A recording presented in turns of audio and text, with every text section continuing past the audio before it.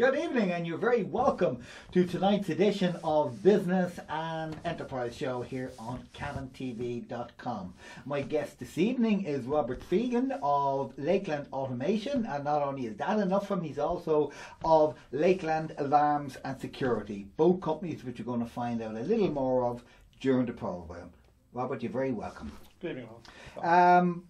As I said, two companies you have, Lakeland Automation and Lakeland Alarm and Security. We'll start on them in a few minutes, but we'll start, as we always do, with Robert Fegan. Who's he?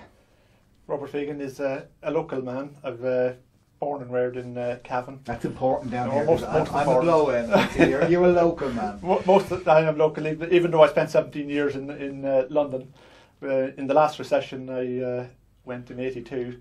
Spent 17 years over there learning basically what I'm doing now, and we came back in '99 and set up Lakeland Office Automation, basically supplying and servicing office equipment for companies, repairing computers, printers, telephone systems, photocopiers, anything really to run the office really.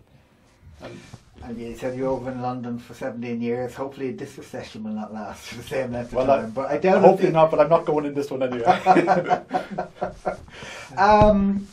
So servicing office equipment. Office equipment has changed so much. My first real job was a company called LEP in Dublin in the mid-70s. Yeah. And two things that strike me from those days was we had a photocopier the size of the kitchen table, which was my job to operate. You just didn't come down and photocopy. You had to give it to me, and I was authorised to go over. I had a little key around my neck to turn it on and do your and the other one was the wages department had a computer. Yes. And they didn't have a computer, they had a computer room. Yeah. And that was the size of it. Yeah. And there was these wheels turning around. That I assume they weren't just for effect. But when you think of how things have changed now. Oh, it's incredible how it's gone on. As you say, when you had the photocopier half the size of a room, that could probably copy at 10 pages a minute. Now you have them the size of a filing cabinet that can go at 50, 60, 70 pages a minute. And everything has been automated. Everything has gone digital now. Your computers are linked to your photocopier. That's used as a printer. You can use it as a bulk scanner, so you can put all your documents into your photocopier, scan them into your servers, and your computers have them all on your desk. It's scary to think where it's going to end. And of course, one of the pieces of equipment that is gone is the telex machine. Yes. And one that's possibly on its way out is the fax machine. Because although we have a fax machine in our business, we do ring up a couple of customers and say, yeah, if you can fax us the details. And you kind of get young girls at the other side of the phone going, what? What's a fax machine?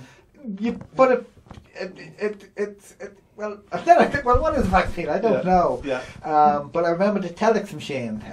You had two ways of doing it. One, you could type, and of course, that's right. Most people, apart from the well-trained, and it was usually girls. That's not, we won't be sexist, but that was the case. Usually girls were expert typists, but us fellas, we were two-finger birds, and you could be sending a telex. Yeah. And it was literally, you typed A came up. It came out on the other side. Or you could take your time typing it, and it went on a little ribbon. That's right. And your ribbon would be going grand until it got caught in something and it tore off. Exactly. And you had to start afresh. And I remember a company that I worked with, probably maybe late 70s, early 80s, can't remember exactly when, but they couldn't get a telex machine because it was a huge waiting list. And again, people in modern equipment can't kind of get their head around, I'd like a phone, and you go in, you get it, and you walk out with it. In the 70s and 80s, you wanted a phone, you had to order it, and with a big long waiting list, and it was exactly the same with telexes. Yeah. And I remember I was working for a company, and it was a shipping company, and they had a lot of dealings with Denmark, and they had one of the first fax machines. Yeah. But it wasn't a fax machine as we knew it. Yeah. You put your manifest on a drum. That's right. And I don't know, some eye looked at, but it was like one of the old recordings that you used to have. Yeah. I suppose in the early part of the century, before even discs were invented. It was some sort of, it went around. And I don't know how it worked, but obviously it was some eye, and slowly but surely. You got a copy of it. And it probably took, I don't know, 5-6 minutes. Yeah, the first faxes took about 5 or 6 minutes to send a standard page. A4 page. Yeah. But the fax was actually invented before the telephone, and when it was invented, you had to actually write out in a wax sheet, and then you had this stylus that came along and actually read it, and it could take about half an hour at that time to send a page. And then when the phone became popular, people said, "Why bother with that when you can talk to someone instantly?" Yeah. So the fax then died off, and it wasn't until back probably 20, 30 years ago that the faxes came back as we know them. Yeah, and now they're taking the past. You know, everything is emails, you know. And like when you think about it, the amount of office equipment that you had 20 years ago, the average kid has it in his arse pocket now, in his iPhone or a smartphone or what have you. That's it. When the mobile phones first came out, you had like a shoebox with a corded handle on it. Yeah. And then they reduced it down to the size of a brick. You know, now you can put it in your pocket and you can store unlimited numbers on it. You can take photographs, send your emails. You can do anything you can do on a computer now, really. So it's technology has come a long way. I suppose speaking of technology coming a long way, one of the ones that have come up of late is video conferencing. Yes. How does that work? Basically, it works over your broadband. You'd have like a camera and microphones on your desk. You can dial out through your phone system over the broadband. With voice over IP now, you basically use your broadband for a lot of stuff. So at the other end, they'll have a screen up. They'll also have a camera. So they can see you, you can see them. You can all sit around a table and talk. Normally now, in some big companies, I would have those in the boardroom. So if they're having board meetings, if they've got different branches, they can all sit around the different offices. They don't all have to converge on head office just for a meeting. And of course, with broadband being free or being quite economical, or well, I won't say it's free, but it's cost effective. Cost effective is the word I was looking for. You can have meetings literally all over the world. And distances. The only thing is what's the quality of it like? Because I was at a conference there up in Monaghan, and two people were speaking on it on Skype. Yeah. And two of them were very technological people. One was the founder of the Coder Dojo. And I would imagine his equipment was fairly top notch. Where we were, their equipment was fairly top notch. And the other speaker was Jerry Keneally, who kind of sends kind of photo images literally all over the world. So I would imagine the equipment was top notch. But it was my first time to see Skype in action, apart from on a little laptop, and kind of you see a grainy person. Exactly. No matter how good your equipment is, you're still only as good as your weakest link. So if you have poor broadband, or even part of your broadband somewhere along the chain is poor, basically everything has to slow down to that speed and that quality. So there's no point if you have a top of the range computer on each end, but a very poor broadband link, your computers can't send it at the speed that they're designed to send it on. So this is where I get lost when it gets technological. But if at any stage somewhere along that connection there's a hiccup, everything is the quality goes down. Your chain is just as strong as the weakest link. It's like you wouldn't drive a Formula 1 race car down a dirt track. You wouldn't get the performance out of it. Unless it was stolen and Dublin, then you'd have to down back roads and what have you, But these are some of the changes that you've seen in office equipment itself. I'd say one of the other changes that you've seen is actually repairing. Again, going back to my early days, used to get technicians with their black cases coming along to fix machines. I still have my black case. Do you get many calls out to repair? We do. The main difference now we found in service, I remember 20, 30 years ago, when I was out with my black case, if you had a problem with a photocopy, even if gear or something went in it, you could ring up the manufacturer and order that gear in, or in a lot of cases you'd have a good bit of the stock in anyway. But now that's all done away with. It's all modules. So instead of getting the gear, you have to get a section of the machine. But they reckon it's cost effective to do it that way, even though you're paying a lot more for the whole unit than you are for one gear. So everything has been modularized. And on the small end printers, like the home use printers, manufacturers aren't making any parts for those now. Yeah. So if you buy it and it's under warranty, they'll swap it out. If it's outside the warranty, you throw it away and get another one. Again, even going back to the printers, you know, you can pick up a printer for $49.99. Yeah. And most of them take the 5 cartridges of ink, Which costs more than the printer. Which costs more than the printer. In fact, I have going back to the fax machines. I have a fax machine. It's the Philips fax machine. Yeah. And the cartridge for it is 119 plus VAT. Yeah. Now, having said that, it lasts 2 to 3 years, but it's nearly time up now. Yeah. And it's time for a new fax. And you're wondering, well, I just get a new fax. Yes. Rather than because you can get a new fax machine for 50, 60 quid. That's right. Of ink in it. And it'll come with a year's warranty. You know, like, we're supposed to be recycling and electronic things to be recycling, yet we're doing the exact opposite to that. We're living in a throwaway society. We're living in a completely throwaway. The same way with TVs. Now, having said that, I remember when I was a kid, the TV and the valve would go, and the fellow would come around and he'd kind of have a look in the back. Now, I know we've one TV since we moved up here 8 years, and I know the other one we brought up with us, so I don't know how old that is, but no one has looked in the back of it ever since. So, like, but in fairness, now technology is a lot more reliable than it has been. I know even when I first started doing photocopiers and faxes and computers, you'd have problems every other day on a lot of machines, but now you can put machines out there and you can almost forget about them until they're due their annual maintenance or whatever. They are reliable. Yeah, the quality is a lot better now than it And was. From your business point of view, do you make more from the actual selling of the machine or from your contract on servicing them?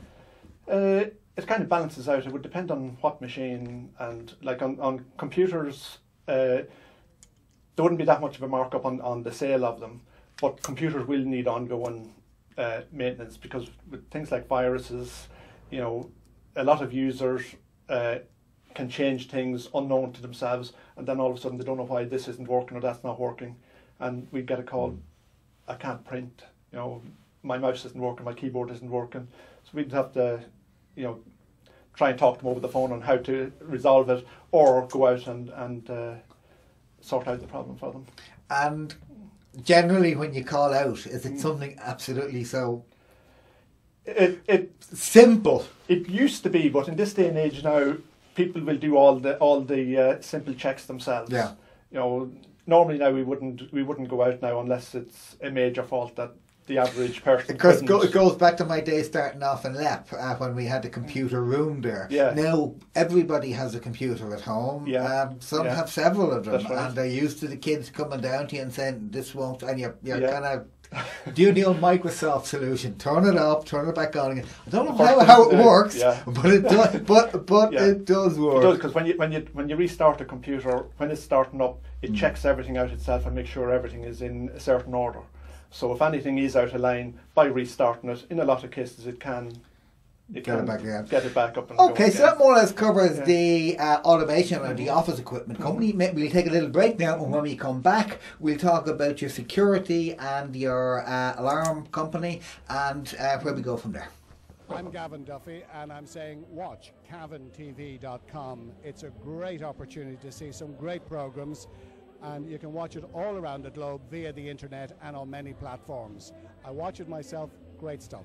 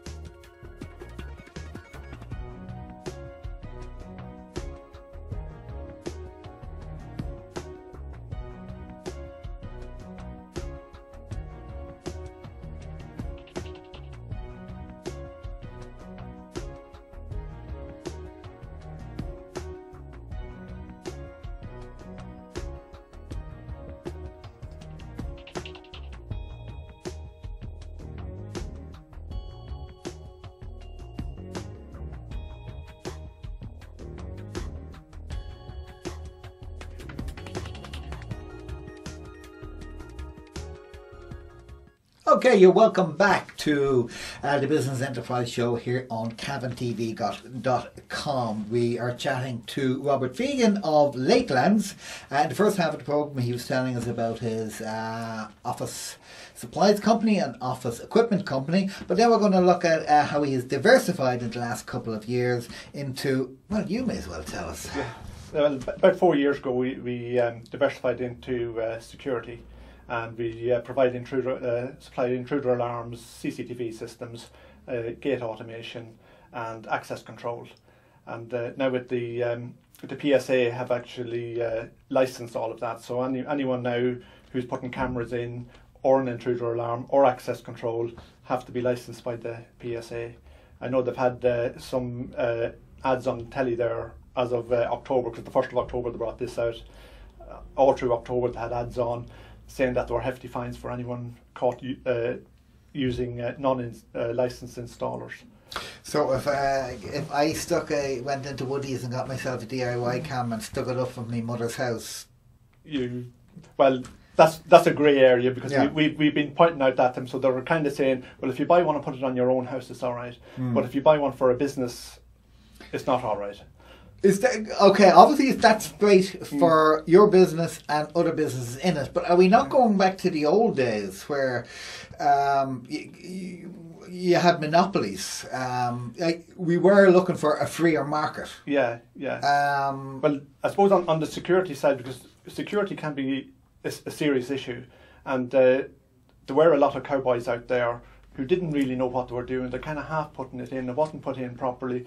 Wasn't tested to see if it was working. Now you have an audit every year, and the auditing company can come down and they can say, okay, I want to have a look at 2 of your jobs, and they'll pick what jobs they want to come out.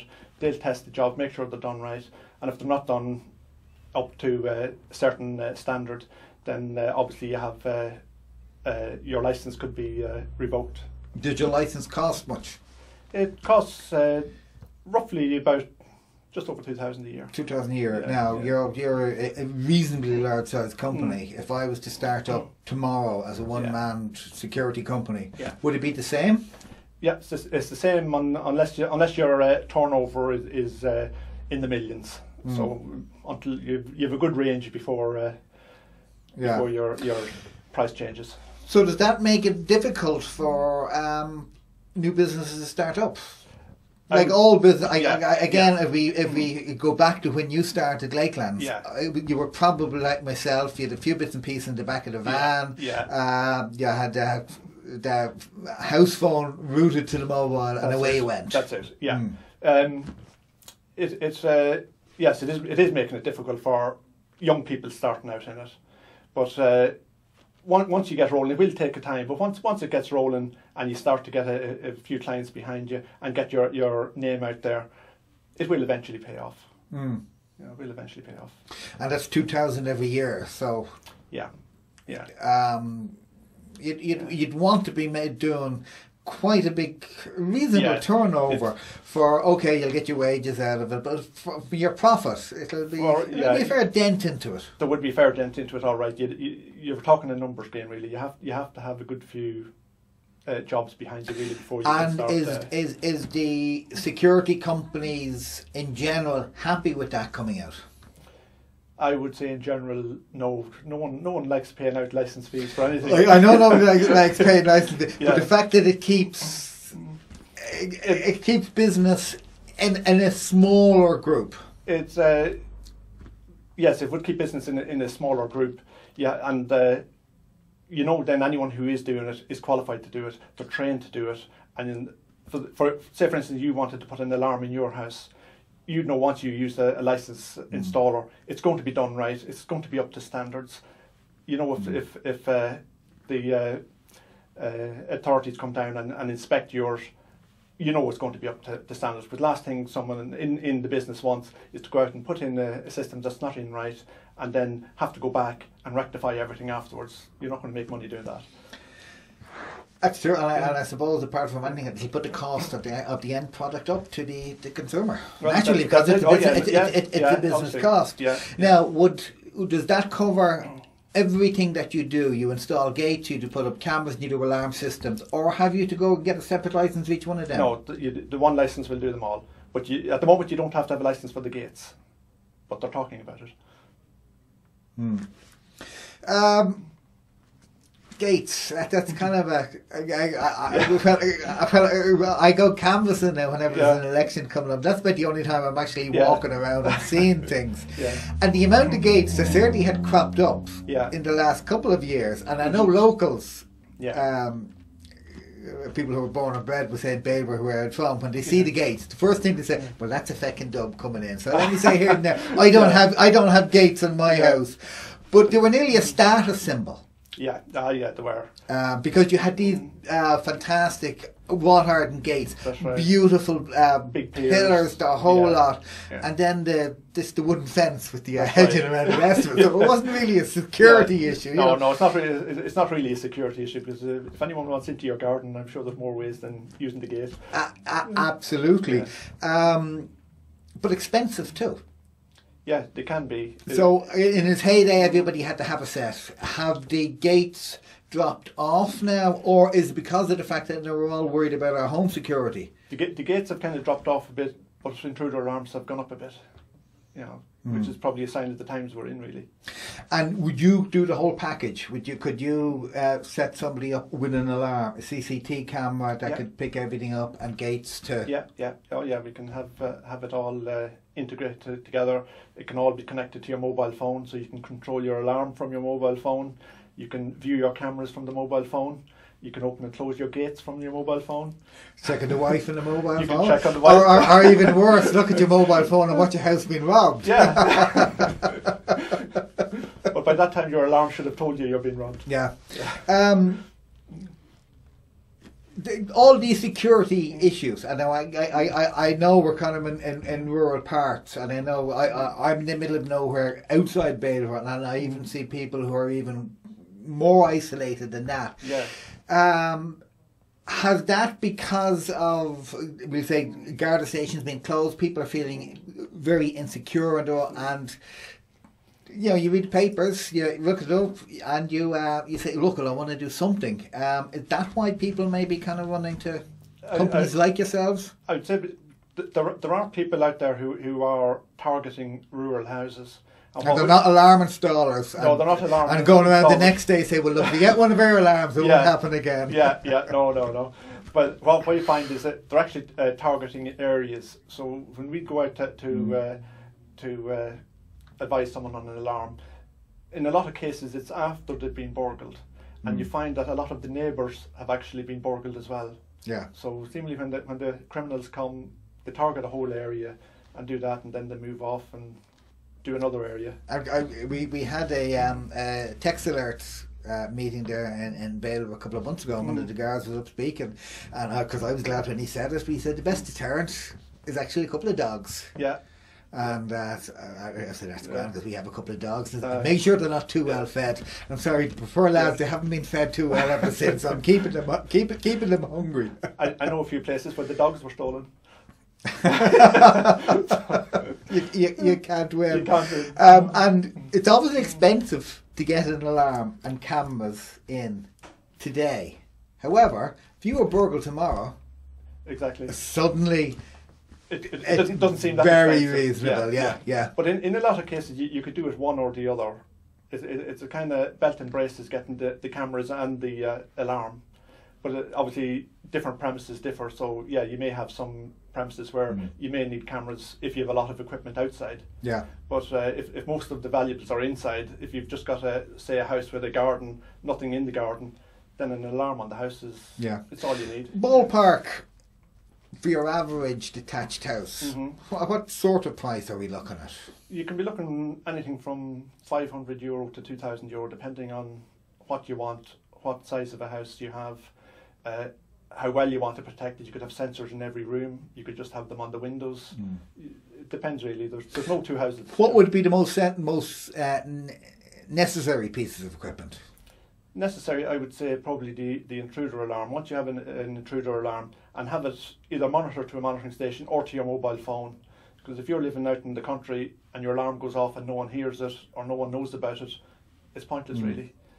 And would you need them on the windows, the sensors on the windows, or would your PIR in the room pick up everything?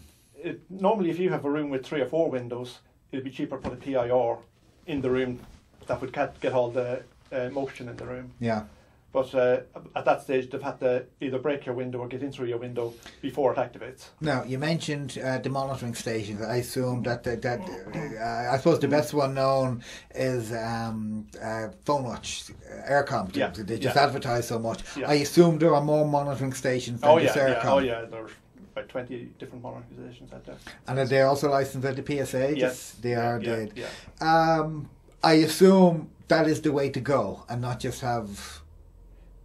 That would be a lot of people would go that way. Yeah, because I know when I lived in Dublin, Yeah. an alarm could be going next door, Yeah. and you just walk on by. Yeah. I have noticed down the country, perhaps people look out for the neighbour a bit much more, or perhaps just nosy. But if an alarm going off, they will tend to take note. Yeah. If there's a strange car, they will tend to take That's notice. right. Yeah. Yeah, they do. Because that's not a very good selling point, is it? Now, you also, in fact, we had the boss of it here earlier, or not earlier, earlier in the month, Paul Laird of BNI. You're actually a member of BNI. Yes, I am. Have you found it beneficial for your business? Yes, it's if nothing else, it gets the company name out there. Even though we've been in business here now for over 13 years, it's still amazing how many people don't or didn't know about us. So even by joining the BNI, you meet different people, different businessmen in the area, and by talking to them, you're kind of in a network, and you get quite a bit of business through that as well. From it. That's fantastic. You certainly have a great future ahead of it. You have the 2 businesses, 2 forks, so obviously when one is down, one is up, and as I said, you'll be getting them up. Like to keep the 2 of them up. Now you're getting greedy. And of course you're getting the referrals from BNI. So the future is rosy for Lakeland. It's looking good. Robert, appreciate your time. Thank you. So that's it for tonight's programme. Do stay listening or even watching. Next week, being Budget Day, we'll have a special where we'll analyse the budget, how it will affect businesses and other communities. So do watch us next week on the Business and Enterprise programme with myself, Colm Colgan, here on CavanTV.com. Till we meet again, good luck, have a great week, and goodbye.